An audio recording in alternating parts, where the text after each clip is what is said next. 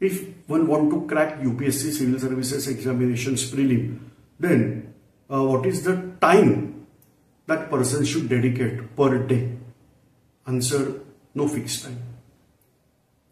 The way your grasping power is there, the way you are going to prepare, that is important.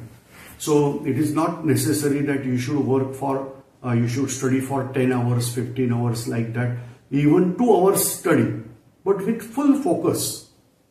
That may be also sufficient if you have very good grasping ability. Say every person is having different abilities. Say for example, I can study out, I can go through history, I can remember names in history, but I'm not having any background of music. So if I'm going to study music, then it will take more time for me to study out music. If I want to join dance, it is just impossible for me right now. But if at all I tried, maybe possible I don't have background of music, so I can't dance, and it is bit difficult for me to dance.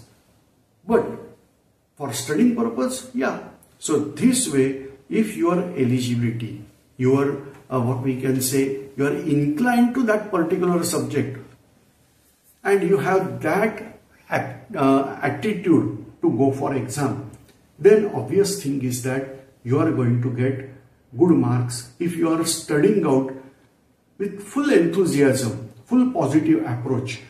Then hours is not a matter. Only thing is that you have to get knowledge.